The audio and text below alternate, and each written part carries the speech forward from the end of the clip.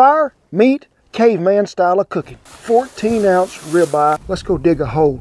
And we're going to dig a hole 1 shovel wide, 2 shovels long. We're going to let it burn down, and then we're going to let the fun begin. Right there and right there. I'm going to let them go about 3 minutes. Ooh, I like that color.